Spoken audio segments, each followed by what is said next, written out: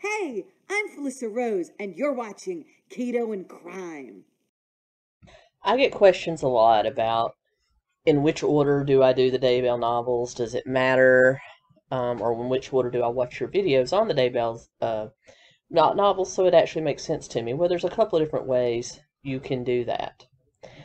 You can read them as 3 separate series and just realize they sort of have a connection, but you can enjoy them as 3 separate series, such as the 𝗔𝐻ₗchronicles, and then you can read either of the other 2 in any order that you'd like, first book to last book, and understand that it's 3 stories that have a connection.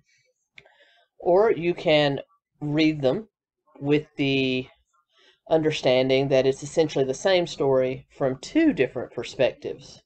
And then you can do it the true geek way and watch it in successive order, moving in and out of the series so that it makes the most sense as one cohesive story. And the reason I bring this up, and the reason I'm having you watch footage of The Walking Dead, one of my favorite television shows of all time, I love The Walking Dead universe, not comparing Daybell to Walking Dead in quality, but I do think that's important to make this connection.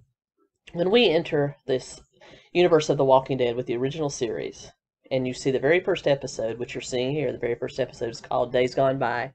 You see Rick Grimes, our main hero, awakening after an event.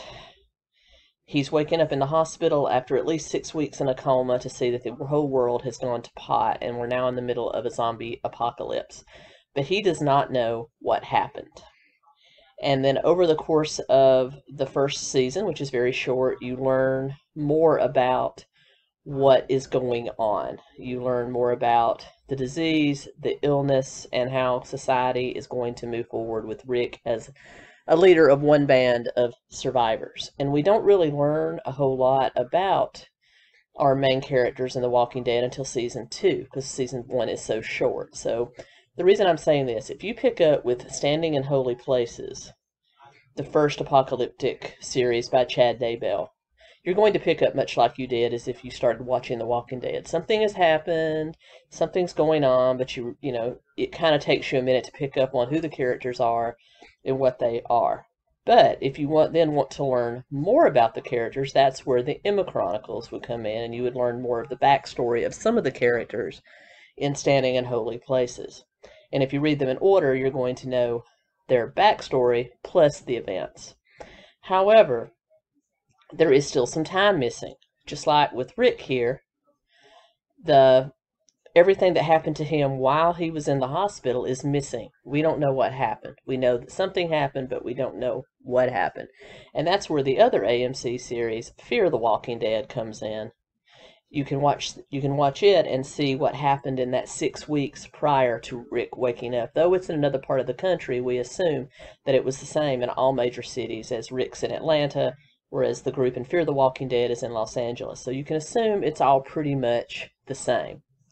And so if you go and watch that, you can fill in what happened to the world while Rick was in the hospital. And then from there, after you kind of catch up with the first 3 seasons of Fear the Walking Dead, you're kind of caught up with The Walking Dead, and then you could literally watch episodes of each series interchangeably, swapping back and forth, and be on the same timeline. So that's a little bit like what the Chad Daybell novels are. If you read the 𝗔𝗔chronicles and then start Standing in Holy Places, you're going to then be able to read the first 2 books of that, switch over to Times of Turmoil, read a couple of books there, come back to Standing in Holy Places, and you'll be able to fill in all the holes. You'll have the characters' backstories, the prequel to what is happening in the world, that is Chad Daybell's vision of the apocalypse, all the way through to them finally catching up and being on the same timeline. So that's essentially what it is. I hope that makes sense. And now I'm going to break it down a little bit further for you and tell you exactly what order to read them in if you want to be like a geek and understand it. Let's go. Hey everyone. I want to tell you about a great new sponsor for the channel, Keto Crisp. They reached out to me wanting to help me get back on my keto journey. As you know, I've had some issues, and they know that sweets are a problem for me. So I have partnered with them after sampling them, and they are really good bars. I highly recommend them. Filling, not too sweet, but just sweet enough. So if you're on a keto or a carnivore or low-carb lifestyle, they are the perfect bar. But moreover, what I want to talk about is the company itself. Adam Brennan is the founder, and he has suffered from cerebral palsy as well as obesity most of his life, and yet he still persevered and founded his own company. I think just the whole Keto Crisp brand is a monument to the human spirit, and I just wanted to point that out, that I only choose to partner with brands that I really believe in. I both believe in their product, I believe in Adam, and I really believe in their motto. It's about what you can do, not what you can't. And with that being said, I'm proud to welcome a new sponsor to the channel. You can try them out for a 20% discount. Just like most keto bars, they're a bit pricier than the junk you're going to find in the supermarket, but well worth it. And so you can get 20% off using my discount code, which I will link down in the description below. And I look forward to doing many more collaborations with Keto Crisp. Thank you so much, everyone.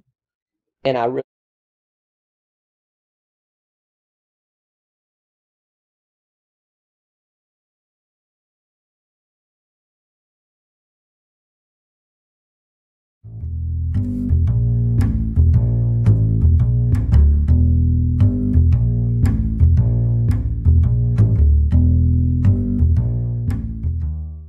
Hey everyone, and that's what we're going to do today. I'm going to do a overview of Chad Daybell's book, Extended Galaxy, if you can call it that. The Daybell universe, literary universe.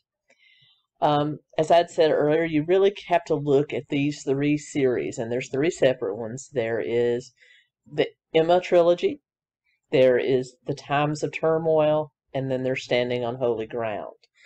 Now, originally, Chad Daybell said that he actually wrote the 𝗔𝐻 trilogy first.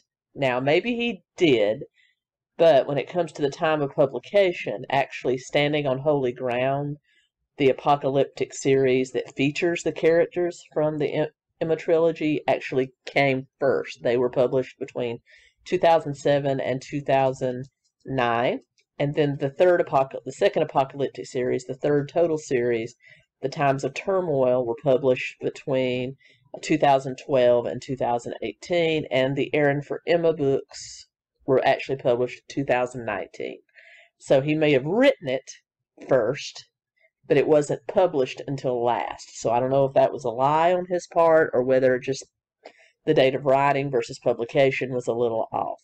But, so, he wrote 3 different series, and they are essentially all the same story with different viewpoints. And as I had said in my little intro, you have to take it like that. You can read these series standalone, or listen to my videos standalone as a series, and roughly understand the story. But to really understand what's going on, you have to treat them as a series, just like with Walking Dead versus Fear the Walking Dead. Walking Dead, you understand that something has happened, and then we get to know the characters as the thing goes on. That's kind of what happens in Standing in Holy Places. You understand that something has happened or is about to happen very quickly, very shortly, and then you kind of see how these characters react without having a ton of backstory on them. So if you want the backstory on them, you have to go back and read these 3 books, which are essentially the origin stories of 2 to 3 of the main characters in the Standing in Holy Places book. So like with Walking Dead, that would be kind of the introduction you get to the main characters over the course of the season. The first 2 seasons, you kind of develop an understanding of the characters, their history, where they've been. But if you want to understand what happened just prior to the events between the 𝗔𝐻 trilogy and the first book of Standing in Holy Places, you have to actually read the second apocalyptic series, the third total series, Times of Turmoil. It fills in all those holes as to what happened in between the 2 books, though to an entirely different set of characters. Just like Fear the Walking Dead, the first 3 seasons kind of tells us what happened during that 6-week period where Rick was in a coma, that we didn't see society falling and going to heck. And then once you get to the later seasons, it's actually running concurrently with the original Walking Dead series. Same here. If you read these, and then if you read the 𝗵𝐻 series, and then you read the first 2 books of the Times of Turmoil series, then you're essentially caught up to where Standing in Holy Places begins, and then you could literally swap the books in and out, one and the other, for the series to get a full picture of the entire story. But Tracy, what is the story? The story is essentially his interpretation, Chad Daybell's interpretation of the end times. Whether that is some taken from the Bible, some taken from the Book of Mormon. But we are essentially seeing Chad Daybell's vision for the end of times. And as we know, he was very heavily into prepping, into the Avow network, and definitely into biblical and Book of Mormon prophecy, as well as everybody in Clown Town that he hung around with and was as well. Now, is this the way the Mormons see the mainstream LDS see the end of the world? I'll have to leave that for Elmom to answer, but I'm telling you his story from a literary perspective. So with that being said, let's dive into the first series of books, the 𝗵𝐻 trilogy.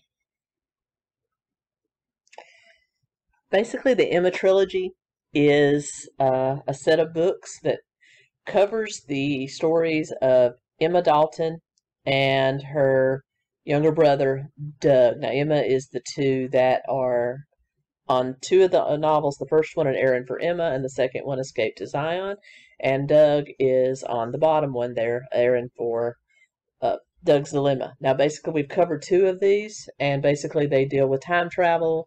Each of these characters going back and discovering something about their ancestors that needed to be rectified, and them rectifying it. And then in the 3rd novel, which I'm reading now, Emma is catapulted forward into the celestial kingdom, into New Zion, to kind of fulfill a purpose that she has in building the eternal kingdom during the end of the world, which is played out in the next series, Standing on Holy Places. Now, we do get the background on not only Emma and Doug, but their parents, as well as Emma's wife, Tad, who is Emma's husband, Tad, that is represented in the Standing on Holy Places series as well. Now, Chad has a daughter named Emma, so I'm assuming that he named this character after her. But I can't say where the mission came from, but because Tammy, he often said Tammy has a special mention beyond the veil, I have a feeling that this was kind of crafted over what he thought Tammy's purpose was, and probably why he thought fit to dispatch her early to fulfill that purpose, if you know what I mean. Now, Doug, his mission and everything runs a little concurrently to what Chad did as far as his mission and what he thought he was destined to do. So I'm thinking Doug is a personification of Chad. So, and if you'll see that later on in Standing on Holy Places, where Doug just goes off the chains and being special to God, you'll see that. And that probably has everything to do with Chad's ego. But that is An Errand for Emma, Doug's Dilemma, and Escape to Zion, the 𝗵𝐻 trilogy. Written first, published last. But still, the prequel to the next series, Standing in Holy Places. The Standing in Holy Places series, which I have read here, and I will link playlists for all of this down below. You can find most of them in my Daybell case playlist, but I also create some special playlists and put all these books in it so that you can find them and actually watch them in my suggested order if you would like. Now, this is a series chronicling the end times, from the time of great trouble, from the times that the LDS, the Mormons, the faithful saints are called out by their wards to go into hiding from what's about to come, straight through to the Christ's return, the founding of the city, the special cities, and all that stuff, and everything that takes place in between, including Armageddon. Now, the difference between this and the other apocalyptic series that he wrote is this kind of picks up midway. Like a lot of the preparation has already been done, and this kind of picks up from the time the saints are called away, so you don't get to see a whole lot of the preparation for this as you do in the other series. And then from there, they move to living in the celestial kingdoms. They fight a great battle against the Russians and the Chinese, who are kind of the antagonists to kind of secure America as a holder of some of the celestial cities. So they fight that battle. You see it's kind of sparsed over, but you do see that happen. It has the exact same outcome as that same battle fought in the other series. But this series goes a little bit further. It goes past that into the rise of all the celestial cities. It goes to the lost tribes of Jerusalem being brought home, the lost tribes of Israel being brought home by LDS, of course, from all over the world, and becoming standing in place for Christ to transfer the keys of the kingdom to them, and then back. And then the end, they fight the final battle against the true Antichrist. And then after that, you know, it's Christ's kingdom on earth. So this goes all the way through the beginning of the trouble, through judgment, and Christ is in control, and everything's over.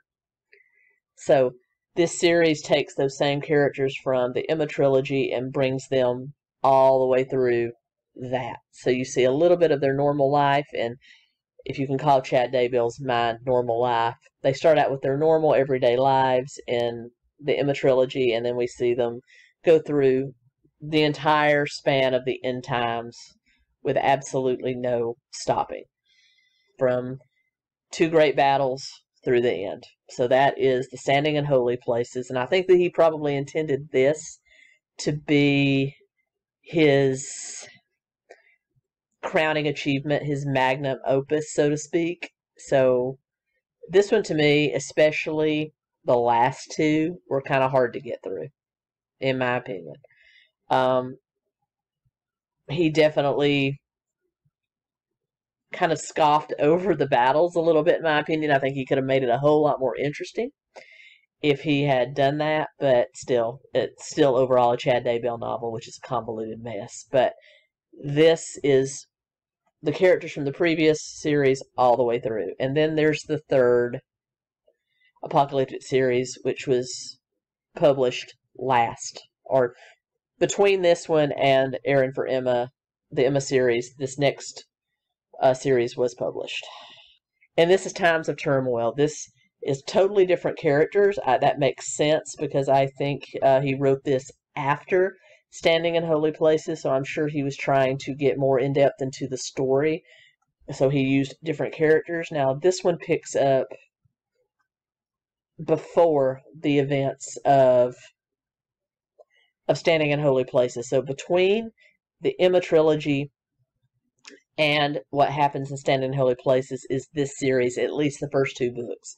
We see all the preparation that the LDS Church makes to protect the saints, to put them in the protected camps for the end of the world. We see the United States government fall. We see the disease that is released by the Chinese to make that happen, and the Russians. We see the invasion of the United States by China and Russia, and basically Iran, all the countries that we consider enemies today, for the most part, or frenemies.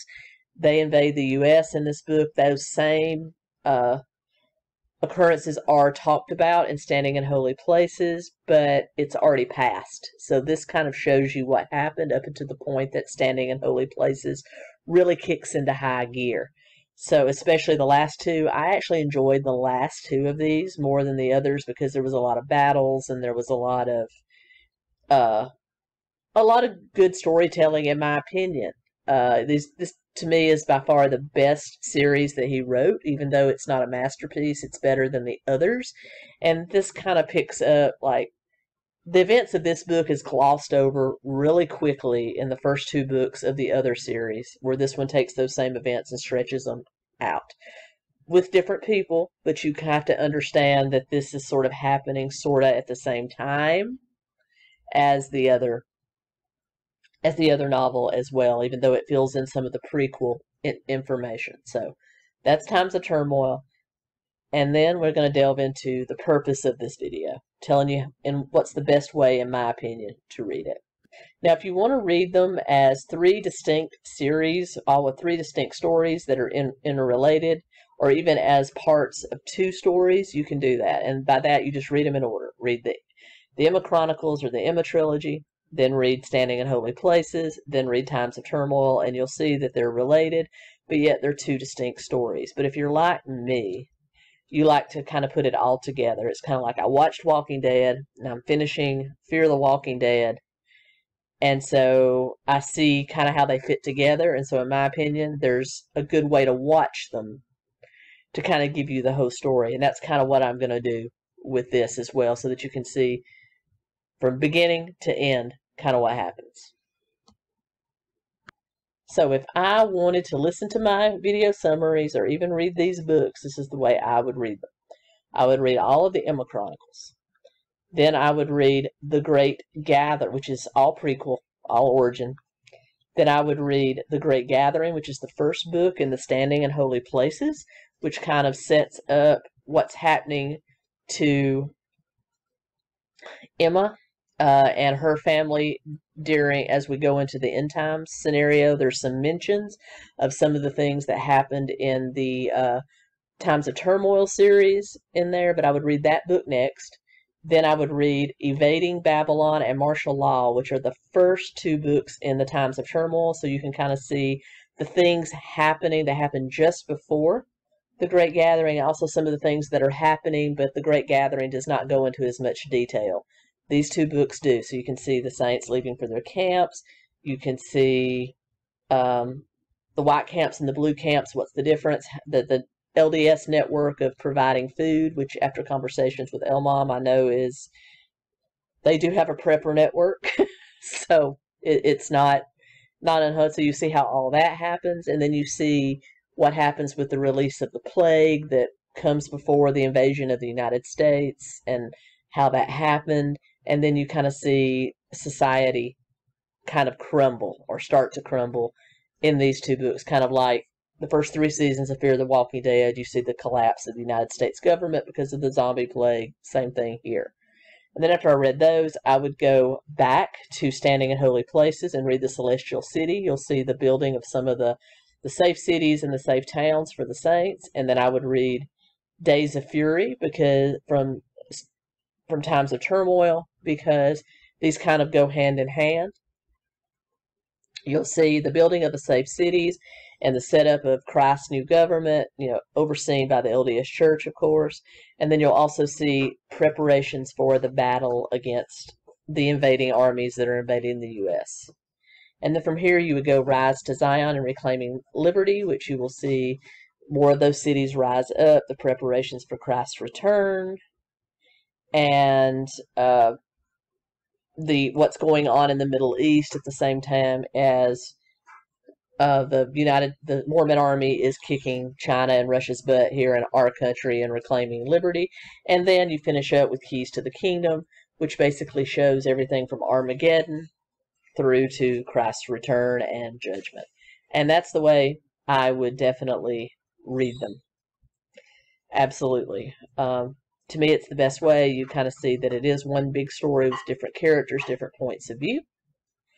And I hope you enjoyed that. I just thought this would be a good little quickie video. And I've had a lot of questions about it, so I thought I would just answer them. And with that being said, until next time, keto and crime.